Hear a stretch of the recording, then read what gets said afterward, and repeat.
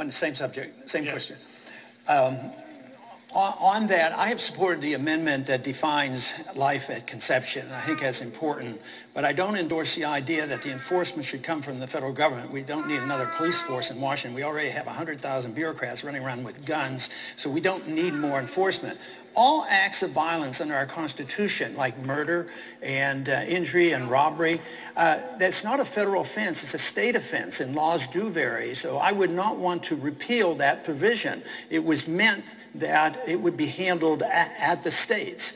And we have to remember, when we intend to nationalize things, we expose ourselves to great danger, because when they make a mistake, it's national. This is the reason that we had Roe versus Wade. They should have never heard that case. They nationalized it. So I'm very cautious about nationalizing these laws. So it would be much better to state when life begins, make the law enforcement at the state level, which has been traditional.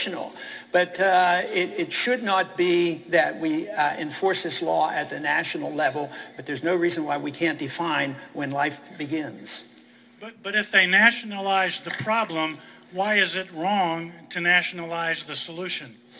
Well, and I would be glad to do that. And the solution, it would have been solved 10 years ago, because I've been pushing a law that could have been passed by majority vote when we had the House and the Senate and the presidency. If we would have been determined, we could have repealed Roe versus Wade by passing the law called the We the People Act. It removes the jurisdictions from the federal court.